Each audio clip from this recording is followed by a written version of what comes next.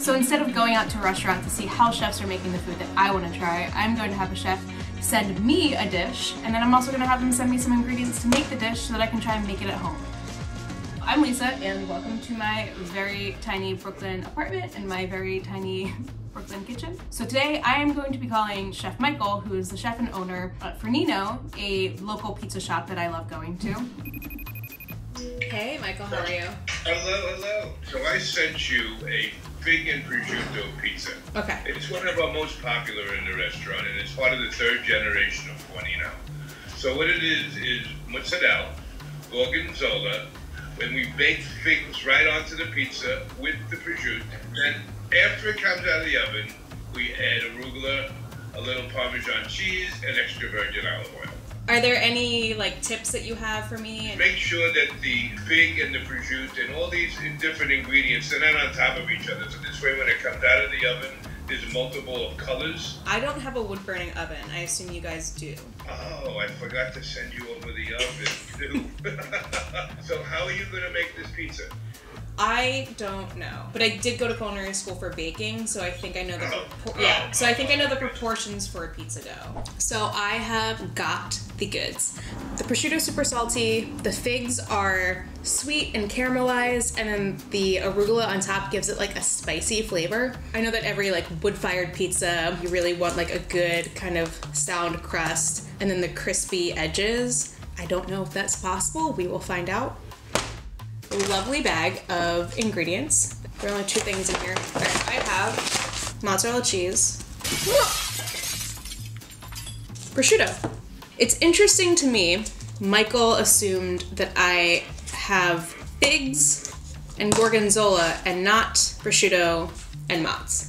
So I know that pizza dough is supposed to be a relatively sticky dough, so I'm gonna do a water percentage that's a little bit more than half to the amount of flour that I'm using. So to keep the math simple for myself, because I'm terrible at math, I'm gonna start out with 150 grams of water and then kind of figure it out from there. I'm gonna add 5 grams of yeast into kind of lukewarm, room temperature water and let it sit for a couple minutes until it starts to bubble and look like it's working. That's how you know that the yeast is alive and that it's gonna do the thing, and when you let it rest, it'll rise.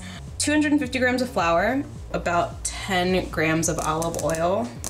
I'm just gonna stir it until I can figure out whether or not this is any kind of proper consistency. And it's not, it's dry as hell. So I'm gonna add 20 more grams of water. I'll add more olive oil. Oh, that's actually not bad. So I'm gonna flip this out onto the counter and give it a little knead and see where it's at. When I push it, it's kind of coming back. That means that I've worked the gluten enough and it's probably good to sit. I'm going to shape it, which just basically means that I'm gonna roll it on the counter while tucking the outside in with my fingers. And then once the surface is nice and flat, and then you just cover it with a towel and you let it sit until it has, I guess, doubled in size, and then we'll make a pizza. I've got the homemade mozzarella and the prosciutto that Chef Michael sent me. I also have the blue cheese that I found in my fridge, which I'm hoping makes a good substitute for the gorgonzola, and then the pecorino romano, which I also found in my fridge, which we're using instead of Parmesan because I grew up with Italian parents and Parmesan is not something that I buy. Whole grain wheat flour and then figs. Oh, okay. So figs are the second ingredient on Fig Newtons, so I'm hoping that they are a very comparable trade out for real figs. I'm gonna hope that the inside of a Fig Newton is something that will melt a little bit, and maybe it'll become a cool, fun consistency as opposed to this congealed blob that is on the inside of a Fig Newton. I found 2 pans in my broiler drawer or whatever is at the bottom of your oven. I'm gonna go with the rectangular one because I don't have a wood fire oven or any real heat control because it's kind of a crappy Brooklyn oven. I want a denser pan so that it holds a little bit better and it conducts more heat from the bottom, so hopefully it gets a crispier crust on the bottom. First we're gonna douse the pizza with some olive oil. I'm gonna brush it over the whole thing.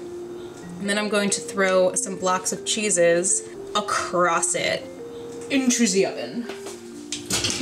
Cheese is melted, I'm not mad at it. So now I'm gonna add on the prosciutto, the Parmesan, and the questionable at best fig situation. I'm gonna throw this back in the oven on the broiler settings. According to Chef Michael, that's the best way to get a crispy crust and to get it that char flavor. So it didn't char nearly as much as I wanted it to. The prosciutto's looking like it might end up kind of burnt, so I'm gonna char it. They should let me have one of these. While I am well aware that I am probably the only person trying to make a pizza at home willing to char it with a blowtorch, I cannot recommend this method enough. It is both cathartic and very fun. Oh, arugula. Just gonna kind of sprinkle it on, go rogue. We're using arugula as an herb, not a salad on top of it. Oh wait, not a salad, so I'm gonna take some off. I'm pretty happy with how the crust turned out. It's not quite as thin as Chef Michael's, but it's still thin enough, I think, to pass as a thin crust pizza. The prosciutto's well cooked, the cheese is all melty. The one thing that I'm gonna go ahead and say does not work are the fig Newtons, and it's like a little bit gelatinous, but not nearly as much as you would want. I made it, and so I'm going to eat it.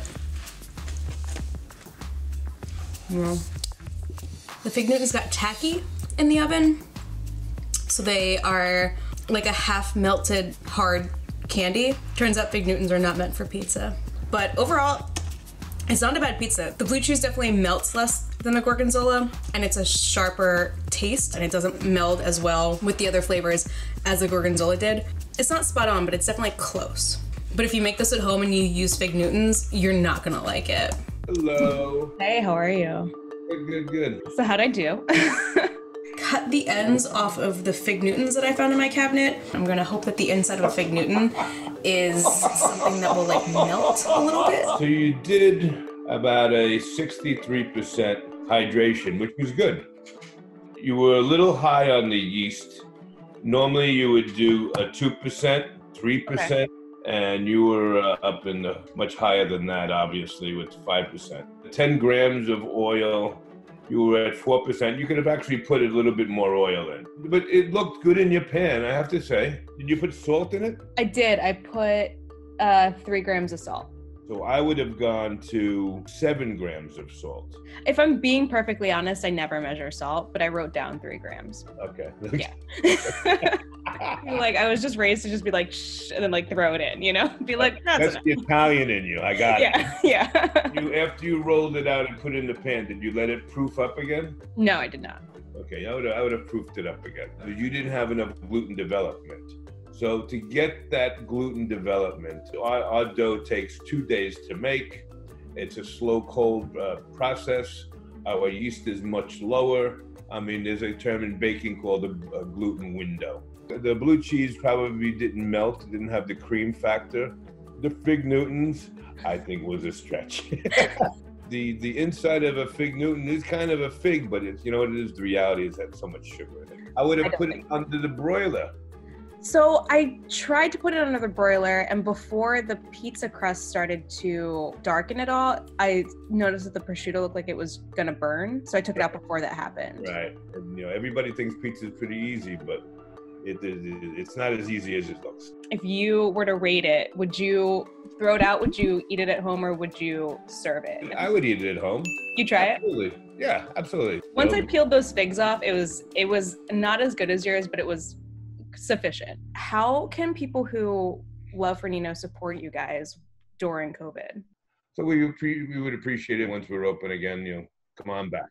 We'll have a party. We'll have a pizza party.